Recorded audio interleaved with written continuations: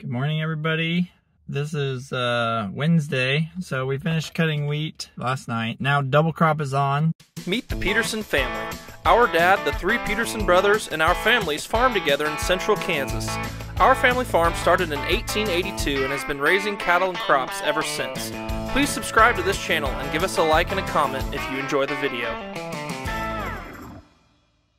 It's after 7, but I'm headed to the planter to get it going until someone can trade me off, and then we'll keep the sprayer going as well. We also have baling straw to do and to move off the bales to stay ahead of the planter and drill. We would like to get the drill going too. It would be best to get all the double crop milo and soybeans in before July 1st so we don't lose moisture on top, so that the crops ripen in the fall early enough before a freeze. That being said, people double crop till like July 15th around here, but that's getting pretty, it gets a little more risky and you're kind of losing yield depending on the year by then. So we like to aim for the 4th of July to have all of our grain double crops in, and then our forages can do after that, as long as we don't lose moisture to plant into. Definitely feeling a little tired. Some of that's probably like, okay, we're done cutting the wheat. You want to relax a little, but there's still a lot to do, a lot of important things. We're having fun. Been a good year so far.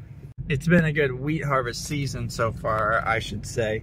The wheat yields itself were rough, of course. It was good harvest, and double cropping goes along with that. This forage sorghum looks really nice. Look in this direction. We didn't get the best stand on it. A rain came really quickly after we planted and sprayed it, which we were really thankful for, but I think forage sorghum is a little more vulnerable to injury. Then now, we've had chinch bugs really bad coming out of the wheat fields this year. That tends to happen on hot, dry years. Dad says it used to happen a lot. You have treatment on your seed to kill the chinch bugs when the sorghum's, you know, short. Then once it gets big, it's gone, and the chinch bugs just love the sorghum. And you can see they've eaten 100 feet into this field and just totally killed it. And they left the weeds, so thanks, chinch bugs. Why don't you eat pigweeds? Plan is to come in here and spray this and replant with our double crop forage sorghum, and it'll just be later. And then in the meantime, you can see they're still chewing on these things. So I don't know, this is probably gonna suffer all the way until we chop it. Big 1.5-inch rain we got really helped the rest of this field take off, and now hopefully there'll be enough mass that, you know, it can keep growing even with some pressure.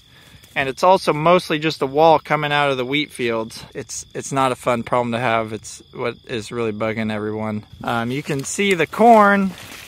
Chinch bugs will eat the corn too. They don't even care about soybeans, but they will bother the corn a little. You can see it's a little shorter in the corner here versus the rest of the field, but corn just seems to hold up a little better, which is why we keep planting dryland corn. But we really like forage sorghum. The cattle really seem to like forage sorghum silage when we're starting feeders. My goal was to grow a little more of this and grow it early and put it on top of the corn silage. Well, this is a big problem to my plan. We're either gonna have to put forage sorghum in fields that do not have wheat bordering them, or we're just gonna have to grow corn. If you get some big rains in May, which we usually do, the way I understand it, that slows the chinch bugs down a lot, kind of drowns them, washes out their eggs, or whatever you want to call them. I'm not a entomologist or true agronomist. That's kind of what happens most years. They're not a big problem, but we have seen them before, and it's just on hot, dry years. Wheat dies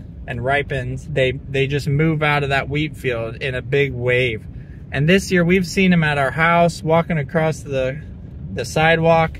They've just been all over the place. And over at Lindsberg, where Greg's got those bigger rains, he got more rain, they're just not near as bad. So we are double cropping milo over at Greg's quite a bit, and then out here we're going to do some second year wheat where the wheat was clean. We're going to do some forages, but we're a little nervous about these chinch bugs. If it's not one thing, it's another, as many folks say. All right, I'm rolling. You can see we took time to Put our row cleaners back on. When we're spreading the straw on the ground, straw can be kind of tough, especially on the ground and like in the morning. So the row cleaners get the bulk of that away, and it keeps the row units a lot cleaner. There you can see our double team Milo that we're planting, and you can see we got good moisture. I mean, we got more moisture we're planting into than a lot of our full season Milo was, because it's rained ever since we did that, at least over here, which is a great thing. That's a great thing. After a wheat crop that was less than what we wanted it to be, there should be nitrogen in the ground. We're putting a little more down 2x2 with the planter. And I would say this nice flat bottom ground field has every bit of potential that a full season, especially full season upland Milo field would have. We'll still need rains in August, but that's what we need every year. Around here, it can rain the first half of the year, it can rain the second half of the year, or it can rain all year, or it can rain none of the year, but we can have pretty good hopes for a great Milo crop here. Now I'm moving over here to my field. Nathan got it sprayed, or maybe he's about to spray it, but Dad and Evan have been picking up, well, they baled the straw bales from my field, and then they picked up the bales, put them on the trailer, put them over along the edge of the field, so it should be all ready to plant.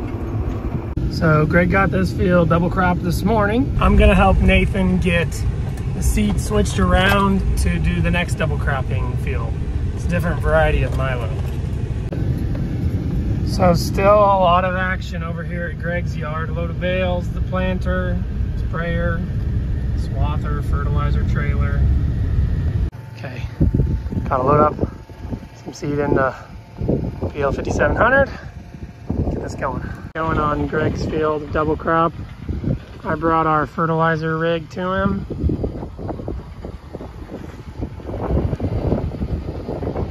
Trying to graze our bale storage area right before we put bales on it, and they're just swarming to get the shade. And they're kind of nibbling at some of the straw, but they're realizing their weeds are better. All right, I got the trailer out here. My dad was so fast moving stuff off that he had them piled here ready to put on a trailer. And then Evan's still baling. We kind of did this field in funny times, so now he's baling across the waterway. All right, off we go to the next stack over here. You like the air conditioning, Kobe? That's how I feel too. So Greg's been planting. He's planting on his field now. I'm getting sprayed what he's planted so far. I feel like the day's gone kind of slow, but I guess that's how it goes. It's already 6 o'clock. I thought I'd have a lot more done than I do. The wind shouldn't be too bad tomorrow too, so that's good. I've been planting all day, Milo. I've also been editing video while I plant so that you guys can get to watch this. I think the most challenging time of year for me to get all the video edited is during wheat harvest, because literally every waking hour I'm spending working. So the only way I can get this video edited is if I literally edit while I farm, which is what I'm doing today. And planting is probably the easiest way to farm and edit video at the same time. You have auto steer, you have monitors to tell you if something's going wrong. The only thing I really have to pay attention for is a plug or something behind me. So I've got nice long half-mile rows here, and I'm gonna try to get some more videos edited for you. Nathan's gonna spray this field as I'm planting it. Also, I was just about to run out of fertilizer. There comes my refill. Perfect timing. Hitting spray in front of my house there. I'm planting.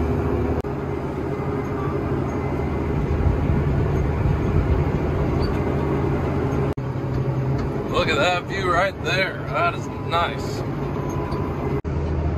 Got a little Daddy Brighton time at the end of the day here, and then I'm gonna put her to bed since I'm right in front of my house. Brooke Anna, my wife, went over to see her sister at her parents' house, which is just over there in Lindsburg. So Brighton and I are just gonna chill. I think Brighton's about to fall asleep though, so we better get in for bedtime, huh? It's about 8:30 and the sun's setting in the sky. Nathan had a hydraulic hose leak on the sprayer, so he quit for the night. He's gonna try to get that fixed and then go again in the morning. I have fertilizer for about another, I don't know, 40, 50 acres. And then I'll be done with my field by then. And then we're gonna start on my uncle's field, which is right next to mine here tomorrow. Try to get that done. So that's where I'll be planting tomorrow, on the other side of those hay bales. And we'll get this whole 240 acres of wheat all together here, planted to 240 acres of double crop milo. And hopefully it keeps raining all summer, because it is perfect, and I mean perfect, planting conditions. After the 8 inches of rain we had, it's had time to dry out a little bit, but not too much. I thought I was gonna spray one more load, but this hydraulic hose said otherwise. It's got a nice hole in it. Pulled up to load and had a puddle underneath me, so hopefully it didn't leak out too much. Hopefully we can just get a new one in the morning and be good. The advantage of planting the field by your house is that you can have your daughter ride with you, and then you can go put her to bed. Nathan's over here working on the sprayer. He might go plant while I put her to bed if he gets time. But we can just go right in the door here. Wow, you've got a lot of jugs. You planning on drinking? Already drank it all. Yeah, Nathan, it's been hot today. It was like 100 degrees, super humid. Wheat harvest is done, and we made good progress on planting today, and it's not over yet. I'm hoping to get my field done tonight after I put Brighton to bed. You ready to go to bed, Brighton? No. There goes the tractor, Brighton. Look, there it goes. It's kind of hard to see through the window. That's Nathan. That's Uncle Nathan. Well, I'm finishing up the field here. Last pass. Been a pretty good day today. Tomorrow, we're gonna plant, like I said, we're gonna plant our uncle's field here. And then we will be done over here by my house with double crop milo, and we will move out to the main farm. But we are making very good progress on double crop. And it's still June. So that's a good deal. Okay, time to get this combine tucked away a little bit in the shed. It's the next day. We're gonna finish up this field of my uncle's here. And so we're gonna get the planter full of fertilizer. And then I've got to load it with seed as well. So we're gonna fire up this Vanguard engine and Banjo 3-inch pump that's also capable of 4 inches. And if you saw a couple videos ago, we plumbed all this together with Banjo fittings. And so we're gonna show you how quickly it pumps.